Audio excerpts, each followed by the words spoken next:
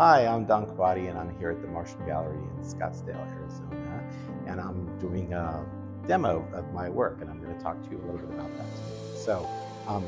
This painting right here is called Papyrus, and it is based off of, plant life, which is something that I'm very fond of doing, and kind of known for this connection between nature and the garden. And so you're going to see a lot of different organic forms within my paintings, and we're going to talk about some of those. So this particular painting here is called Barberry Fig, which is another word for prickly pear. This specific painting is based off of prickly pear, and you're going to start to see a common denominator here amongst my paintings when we look at them with cactus and succulent forms. So what I do in my technique is I utilize collaged paper. The first thing I do is start with the gesso surface, and then I get a background color, and then use that color to find other complementary and unusual colors that will go with that.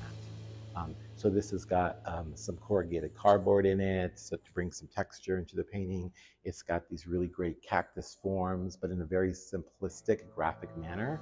And then this nice swirl at the top that represents like the sky.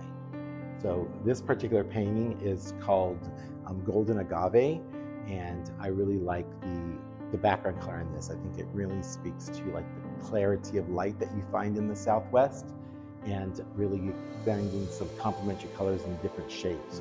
One of the things I like to do a lot is play around with perspective. So you would think about, if you were looking out the window of an airplane, how you would see the ground broken up. And then also looking at something straightforward. So kind of combining those two perspectives to get a very unique point of view.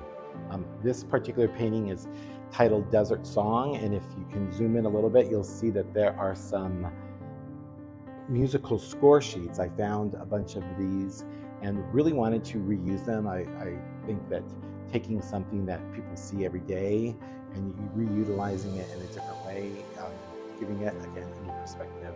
And I also like the idea, because my paintings are based off of nature, you're never out in nature without hearing some kind of sound, whether that be birds chirping or crickets or the wind blowing and rustling the leaves. So I think when you see a musical score sheet, it kind of gives you that idea of the sound that you're going to hear. This particular painting is titled Meadow, and it's based off of a wildflower meadow. I've got some buttercup shapes that look a lot like poppies. There's an actual butterfly in the painting, and it's to give you the idea of calm and kind of going through like a springtime meadow.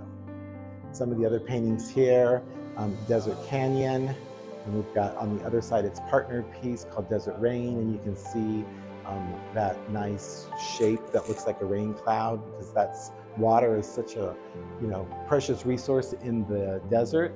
And so I wanted to capture that idea, because when it rains, the cactus will take that rain and they will use that water for months and months, because they might not get any rain for a long time. And then of course this painting right here is titled Bloom, because after those beautiful rainstorms we get in the desert, all the cactuses will start to bloom. And so I really wanted to capture that idea here with these barrel cactuses, with the unusual textures and colors that we've got going on there.